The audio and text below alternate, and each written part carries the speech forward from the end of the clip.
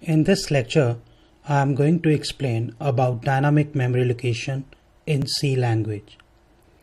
See guys, memory allocation is of two types. One is static memory allocation, another is dynamic memory allocation. First, let me tell you what is memory allocation. Memory allocation means when the space is allocated for different kinds of identifiers that we people use in our programs, like variables, arrays, structures, etc.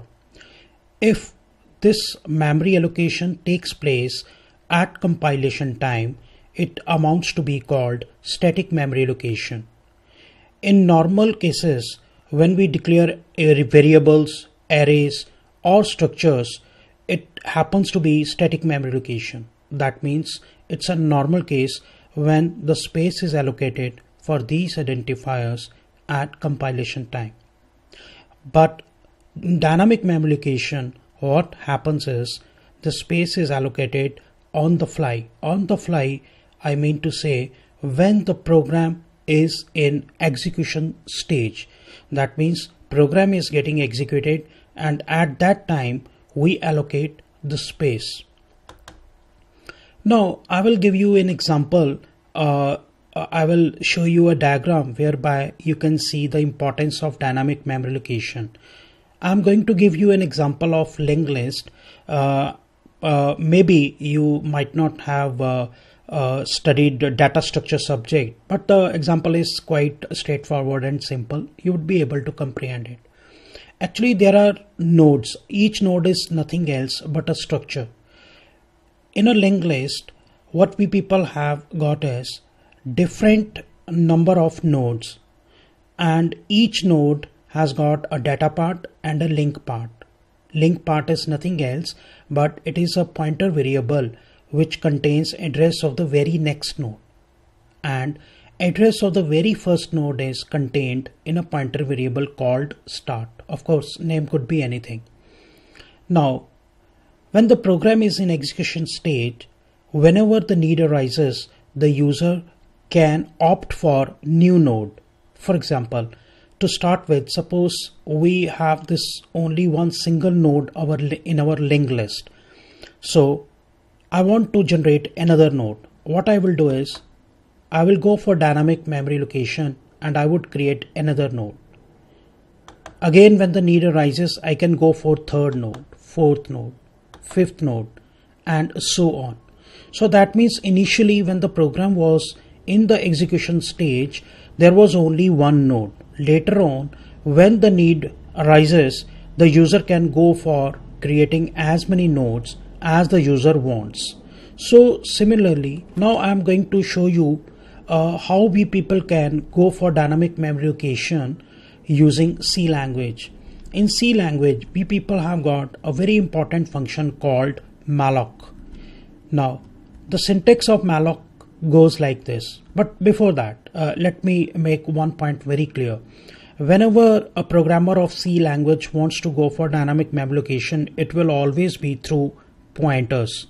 So what we will have to do is we will have to in this example, what we people are going to do is we are going to create an array.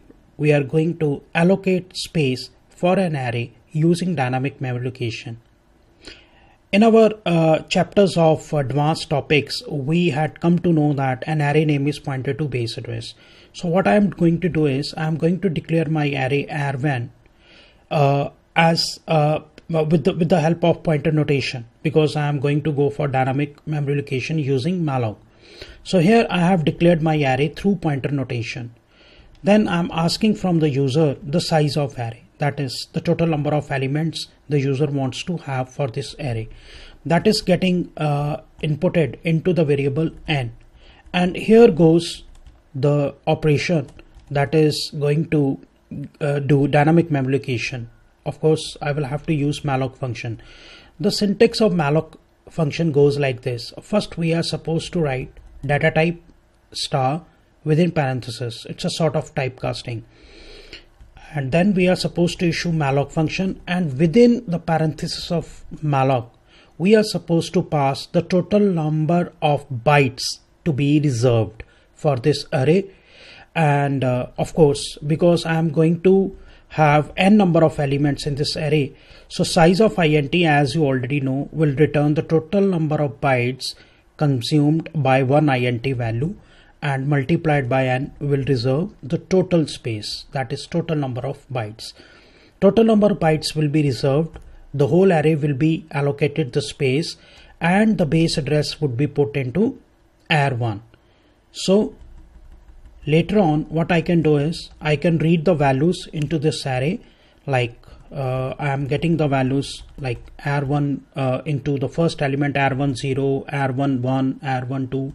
I need not explain this loop because it's quite straightforward and you are already familiar with this loop.